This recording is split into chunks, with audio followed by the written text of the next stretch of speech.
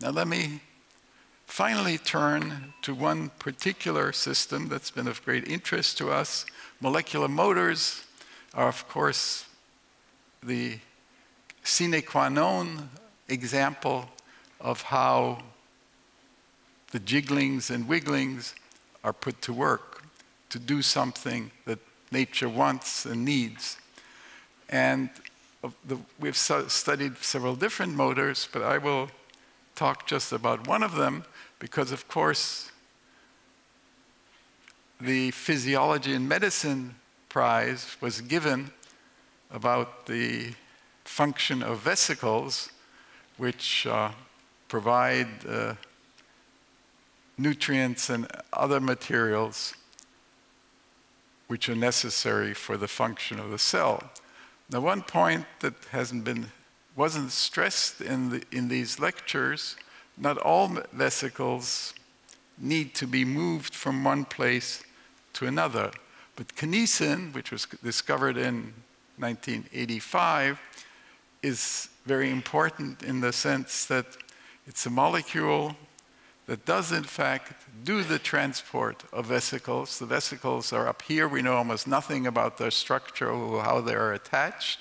But it's a molecule, well, it's actually two molecules that have each one has this globular foot, as you will see, and then they're tied together by a strand to form a coiled coil which holds the vesicle.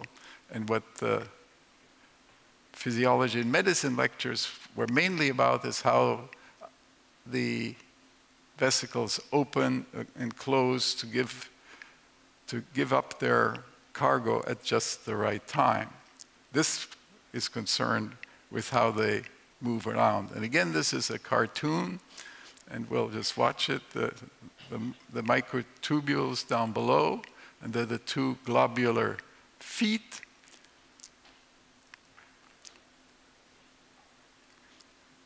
And here's a real-time photograph, enlarged about 100,000 times, where the kinesin molecules are actually moving on the microtubule.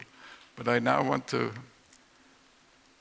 focus more specifically on how kinesin functions. And if you look carefully at this, you can see that kinesin walks in the sense that we walk. It puts the left foot forward, and then it puts the right foot forward, and then the left foot forward.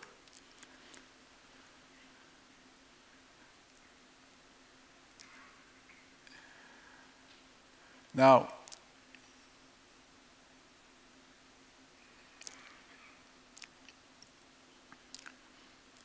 so that it is walking in one sense, but of course, it's not surprising that these two molecules tied together don't walk really very well.